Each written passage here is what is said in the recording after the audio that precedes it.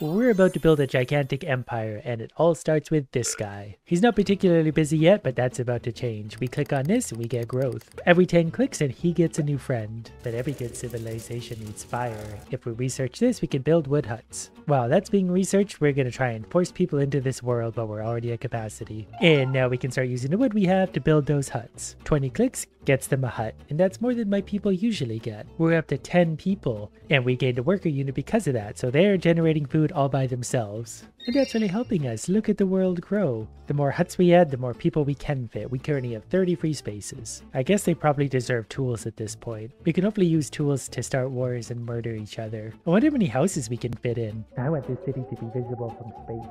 Okay, with this we're going to have 100 free spaces. I'm not sure who's maintaining all of these houses, but it's not my problem. We got tools that mean we're getting an extra 1 wood per second and also 1 wood per click, but we're about to make copper, which can create spearmen. So in total, we're currently getting 0.5 food per second and 1 wood per second. But the more people we have, the more we're going to add to our passive food income. I think every 10 adds to it. Then again, maybe more people is causing us to eat more food. So we're at 1.1 per second. That means we're actually gaining just from doing nothing. Oh, there was an in-between something that I didn't see, so I guess now we're researching copper spearmen. So do these people like expand on their own, or do I need to do it? It is much easier to build houses when you're getting 2 per click. It turns out having too many houses causes risk of fire, which actually works out pretty good for me. I like to consider that population control. If the population gets too big, fire evens it out. See, at this point, houses are on fire, but if I keep adding people, they'll eventually put out the fires and sort of find their adequate living space, just like that. I need to reach 100 population to gain another worker, so we're just gonna click through. We're at 64 currently. I've got such a strong population, but they have no technology or tools. They're just toiling around in the mud. And there's 100, so we're back to 1 food production per second. And since the spearman is done, I can now start a quest to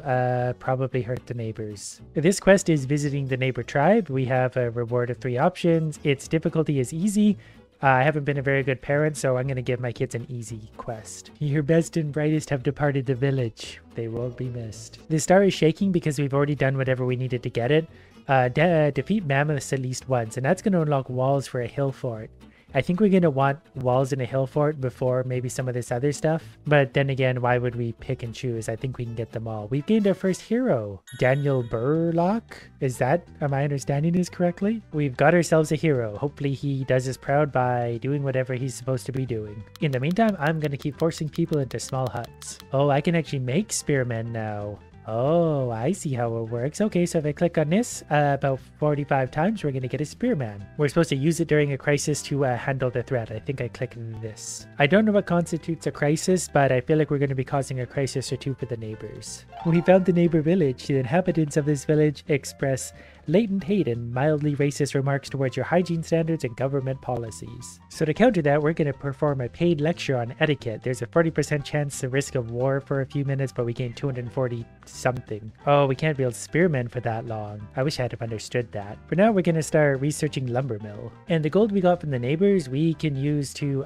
do a whole bunch of different things, like a research grant. For now, I'm just going to hoard my gold like a dragon until I find something fun to use with it. We have too much free space as well, so we need more people because I think our village is on fire again. My first crisis is here. Selected unit to deal damage. I don't think I have spearmen available. Maybe I do. Build stronger units. You can build military units while in combat. Well, you see, that's the problem. Oh, I can't build spearmen again. Great. So as long as I keep building spearmen, they'll fight back the barbarians, and eventually that red line will go away, and then we'll win. I just gotta click and click and click. There was a rather big explosion going on in my world, but I feel like that's nothing out of the ordinary.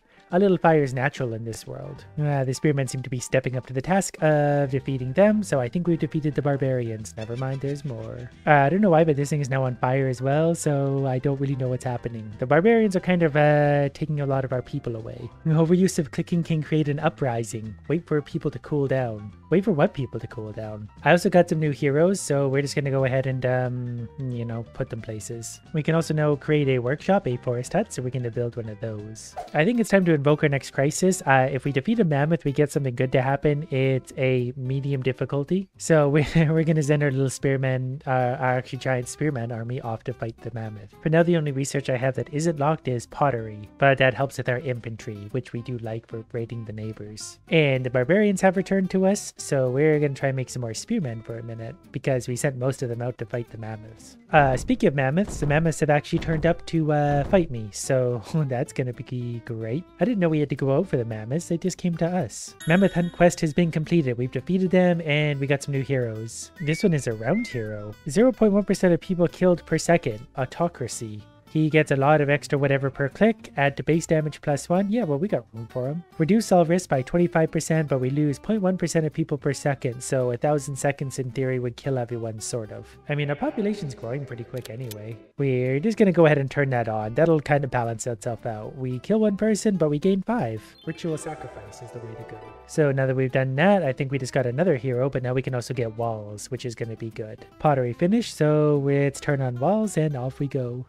We do need a dry storage to do that. That's 270, but that's easy. So now we can keep more soldiers, which is very important. I also got a very fancy looking hero, so we might use him. Yeah, he's got gold on the edge of his banner. He's clearly going to be better. And it's time to build the fort. This takes stones to build, but it's going to help us in crises. And given that I'm steering this ship, we're going to have a lot of crises. We're also starting to run low on free space. We've only got 50 spots, so we need a lot more houses. We've also reached 100 population a long time ago, so we're well ahead. We can get extra stone per click, so we're gonna research that. I need to defeat barbarians one more time too, so we're gonna try and convert their area to farmland and fight them. Your best and brightest have departed to fight barbarians, but look how many there are. We're gonna be fine. I think I also just got a special circle hero too, so we're gonna go ahead and throw him up there. He's got 70% lifesteal, and the barbarians have come to me finally for their fight, so we need to make lots of spearmen to fight them off and probably utilize all of our things. Right as my pickaxe research got done, so we're now making the hill fort even quicker. I've defeated a threat thanks to my hill fort and spearmen.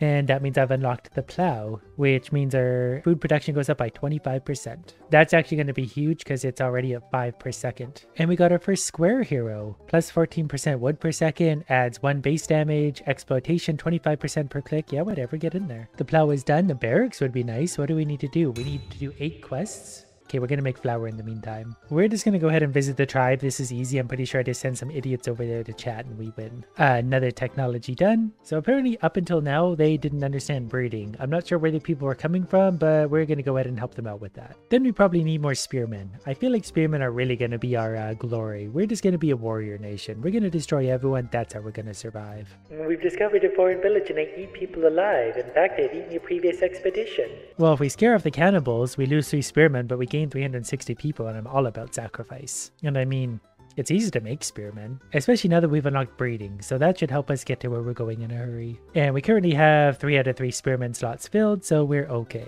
But we do need a windmill, millstone, that takes these 2 to go into there, and we've unlocked a new area. I've sent some of my spearmen units back to the cannibal village or whatever resides there now. We need to finish more quests. We have a lot of free space. We need more people. Okay, if I click on this, it gives me a whole bunch of people, so we're up to almost 1,000 population now. Most of which are just toiling away in the mud, but population is population. We've discovered another foreign village. Dirty inhabitants who do not know the secret of fire offer lucrative reconstruction investment. Yeah, I want money. We're gonna lose 20% wood production, but that's fine. I can just click to make up for it, and then we got more gold. So I'm basically just gonna keep harassing this village to finish my quests, and while we're doing that, we're gonna produce more people in mud huts. I should probably also make a windmill that's gonna give me passive flowers and flour. We get 4 bricks per click, so it doesn't take long to get the 350 we need. And while it's active, it generates food, so we can click to activate. Our natural food production is at negative 1.5 per second. If we don't have the thing going, it's even worse. But we're about to break 1,000 population for the first time.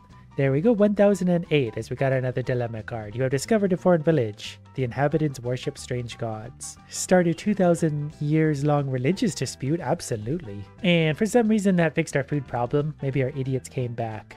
But we got a lot of people. We're gonna go fight some more barbarians, just because we need the farmland. We want the farmland. We have too much space again, so we're starting fires. It costs 500 growth to get more people now, but we do get 25 at a time. Plus I can just click on this, I guess, and that gives us a whole bunch of people and much less space, because our thing's getting hot from clicking. But the quest is about done, so we got barbarians coming in, but we could activate sort of our things, and that should help us out in a big way. We're gonna send our spearmen to deal with them while making new spearmen. I think a lot of our heroes were damage oriented anyway, so that should help us do the damage we need to defeat the barbarians quite quickly. Yes, we defeated the threat. We made that one look easy. We did get 4 round heroes by this point, so I might be able to merge them into something better. Nope, but if I'm understanding that correctly, I can combine 2 of these types to get an even better type. Not entirely sure what just happened or where he went. I can combine these 4 into this one. Well, okay, we got different heroes, so that's something. And we're about to finish off this neighboring village. That was going to be the final quest. Okay, instead of that, we're going to do the Mammoth Forest.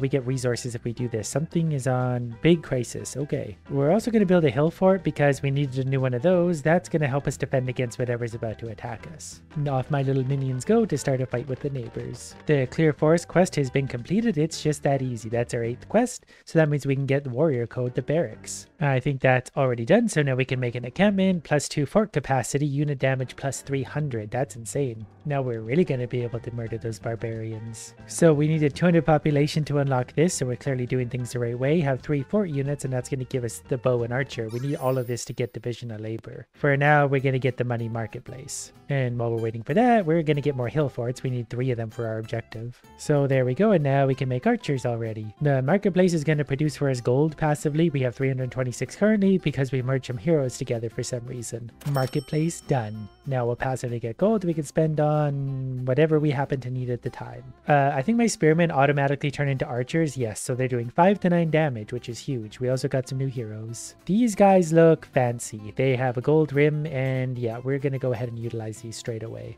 Or we could merge them. And what do we merge them and they disappear? Maybe there's a chance they don't do it. I maybe should have read this better. Oh, I think we're actually selling the heroes instead of yeah, I probably should have paid attention to what things do. You know what, that's okay. We're all heroes here. So now we're going to research division of labor. Until completed, this research causes risk of a social crisis. Yeah, that's fine. And things are looking up. We're entering a different age. We have a very high chance of crisis. But that went off without a hitch, so now we just need to decide where we want to go. We've already got 1,000 population. We need 5,000 gold and 30 quests. Gold production is slow currently. We'll maybe have to increase that more than anything. And I'm just going to have my idiots constantly doing quests. We need to finish 20, finish 30, have 1,000, have 5,000 gold. Oh, we can actually sell stone. Okay, so if we produce stone, it turns into gold. Great, easy. Apparently our people are also starving, and we have a level 8 Inferno going on, so that's actually kind of a good result. There's a level 8 Inferno, and I'm not really sure what I'm supposed to be doing to compensate for that, so I'm just going to start clicking on all my abilities and everything I got, and yeah, that actually knocked it down quite a bit. Do I fight the Inferno with my archers? Is that what it wants? Yeah, that actually works. If I use the archers, it will actually fight against this, so I've got a few minutes to try and defeat this thing. I have 48 seconds to try and defeat the Inferno while everyone's starving. Maybe wasn't adequately set up for a level 8 Inferno. But these things just sort of happen sometimes. But whatever I did, I actually just knocked it down a whole long ways using some of my abilities, so we might actually get ahead of it, but only barely. It's gonna be close. We're gonna... Wait, why isn't that working? Did I already use those? Where's my fort thing? Not really sure what happened there or why it stopped working, but the crisis seems to mostly be gone. We do have a lot of starving people, however. Now we got a level 8 Great Uprising. Couldn't imagine why we're doing such a bang-up job at leading this civilization. I guess my strategy of building a massive population, oh, that's pushing us backwards, was the wrong way to do it because I didn't really set up the way to feed or, you know, maintain order. I just built a big population hoping they could murder everyone. Well, I've always been pretty good at lighting things on fire and completely ruining great civilizations. To be honest, I'm just surprised it took this long to have a Great Uprising.